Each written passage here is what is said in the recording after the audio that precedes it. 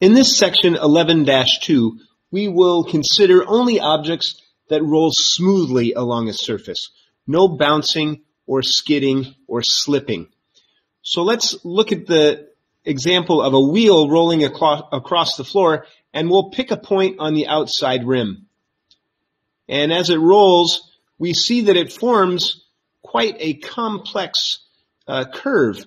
The center of mass, where the axis of rotation is, follows a nice straight line, but a point on the outside edge creates what's called a cycloid, which is a bit of a complicated thing to study. What we'll do is we will look at rolling motion as a combination of purely rotational motion happening while purely translational motion is happening at the same time. Let's start by measuring the diameter of our wheel.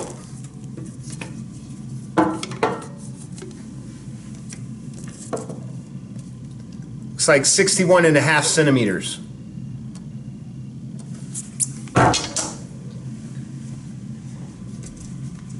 I've put a mark on the wheel that marks a spot on the outside edge, and along the edge of the countertop here I've taped a tape measure, so I can measure in centimeters the distance the wheel moves in one complete rotation. So I've lined up my mark at the 0 spot, and of course that is in line also with the center of mass of the wheel. And now I'm going to roll it through one rotation, and I'm going to follow this mark through one complete rotation, and when it gets over here, I'm going to look at my tape measure and read that it came to the 193 centimeter mark. So remember, the diameter of the wheel was 0.615, so that means the radius is going to be half that.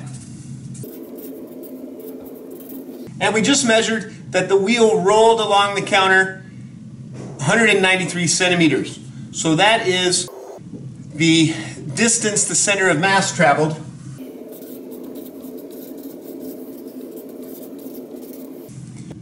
But it's also the arc length of the rotational motion. So that's S.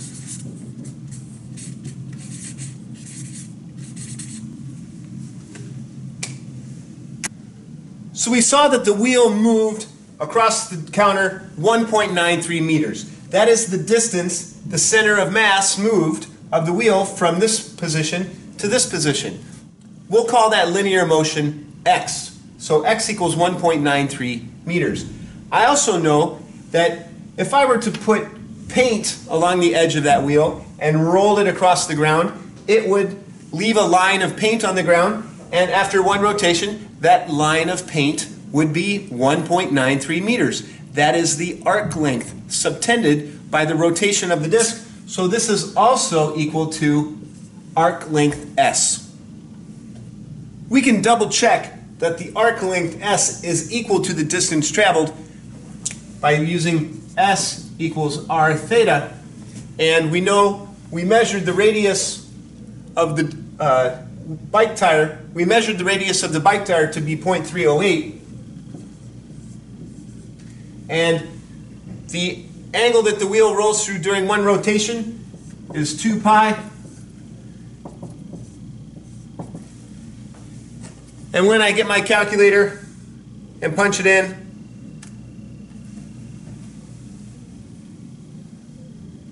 .93, which matches the distance that I measured, the linear distance that I measured. So it checks.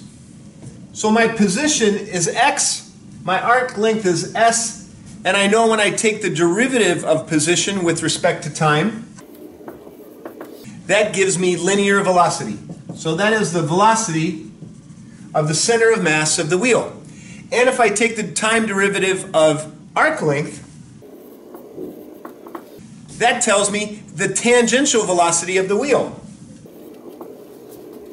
Both X and S are both 1.93 meters. The time it took for each of those is the same. So that tells me that the velocity of the center of mass of the wheel is the same as the tangential velocity of the wheel. And we also know from relating the linear variables to the angular variables that the tangential velocity is equal to radius times angular velocity. So here's what we've got so far.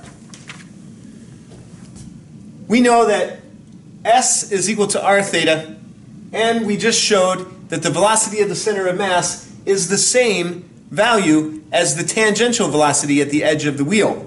And of course that is equal to r times omega.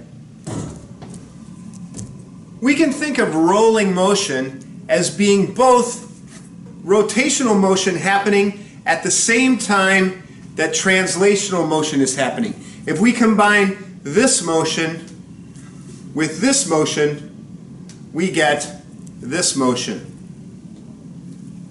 Here we see pure rotation, and the vectors represent the tangential velocity at the edge of the wheel, which we know is the same as the velocity of the center of the mass of the wheel when we're in translational motion. Here the vectors represent just the translational motion of the wheel. So here are two diagrams that represent what we just saw. The first one was pure rotation, and the velocity at the top of the wheel is to the right, the velocity at the bottom of the wheel is to the left.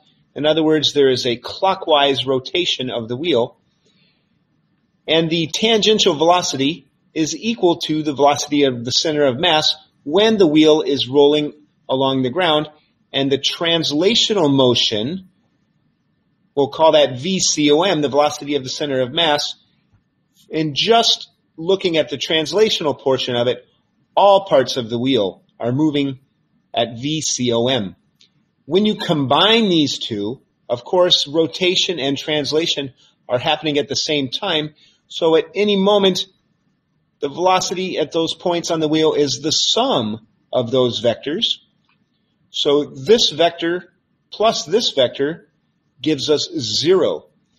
That means where the wheel is in contact with the ground, there is 0 velocity. And that is true because if you think about it, if the wheel had some velocity with respect to the ground, it would not be stuck to the ground. It would be sliding or slipping. The fact that the wheel is in contact with the ground and there is no sliding or slipping tells us that that point of the wheel has 0 relative motion to the ground. In other words, it is not moving, just for a brief moment. Over here, there is no velocity of the center of the wheel, so there is only the translational portion of it at the center. The center of the wheel is moving at VCOM. And at the top part of the wheel, we see that there's the tangential velocity plus the translational velocity for a total velocity of twice the velocity of the center of mass. Yes, the top part of the wheel is moving with respect to the ground to the right at twice the speed that the axis is moving. And let's look at a picture to demonstrate this. Here in this picture, even though it's moving to the left, where in my other diagram it was moving to the right, you can still see that at the bottom, the velocity of the wheel with respect to the ground at that point of contact is 0. The axis is moving at the velocity of center of mass, and the top is moving at twice the velocity of the center of mass. And this picture demonstrates this nicely because you can see up here at the top, the spokes are blurry and out of focus, whereas here at the bottom, they are sharp and in focus. That's because we know that when you try and take a picture of a moving object, oftentimes it is blurry. So that's what we see up here. Because the spokes are moving twice the speed of the center of mass, they are blurry. At the middle, things are in fairly good focus, and at the bottom, they're in very sharp focus. So that's what we got when we looked at it as combining pure rotation with pure translation to come up with rolling motion. There is another way of looking at it, however. We could consider it rolling as pure rotation, where the wheel at any given moment is rotating about a point that is not at point O, but rather at a point where the tire is in contact with the ground. And at any given moment, the tire is rotating about that point.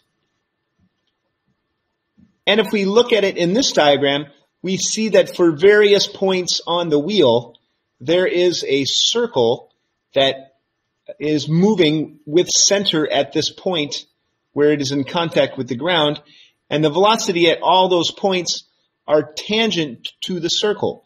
This velocity is tangent to the blue circle. This velocity is tangent to the red circle. This velocity tangent to the orange circle. And this velocity tangent to the black circle. And all the circles are concentric, having their center at the point at which the tire is in contact with the ground. We can show this vectorially in the same way that we added vectors before. Before we only did it at the bottom and the top. Now let's do it at all those different points. We're going to add the tangential velocity shown in red with the translational velocity shown in blue. We'll add them with the parallelogram method of vector addition, where you draw the vectors tail to tail, formulate a parallelogram with the vectors, and the sum of the vectors is the diagonal of the parallelogram. And we see that in all these cases, the sum of the vectors does match our diagram here, showing that the velocity is increasing in magnitude until it's twice the velocity of the center of mass at the top, and then decreasing in magnitude back to a velocity of 0 at the bottom. And of course, the direction of the velocity is also changing. In this short movie of a person riding a bike that has two different size wheels, try to answer these questions. Is the tangential velocity at the top of the large wheel the same, more, or less than that at the top of the small wheel? And also ask yourself, how do the angular velocities of the large and small wheel compare?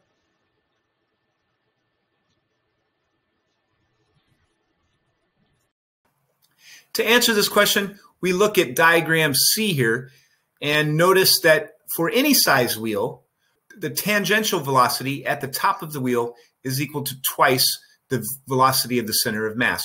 So for this bicycle, both wheels are moving across the ground at the same speed. So they both have the same VCOM. So therefore, they both have the same tangential velocity at the top of the wheel. To answer the second question, the angular velocities, how do they compare? VCOM for each wheel is equal to the radius of the wheel times its angular velocity. And since VCOM is the same for both wheels, this statement here is true. And if we rearrange this statement, we come up with this proportionality statement. And if the radius of the big wheel is bigger than the radius of the small wheel, then omega 2 must be a bigger number than omega 1. Or, since the large wheel has a larger circumference, it doesn't have to rotate as fast to go the same distance.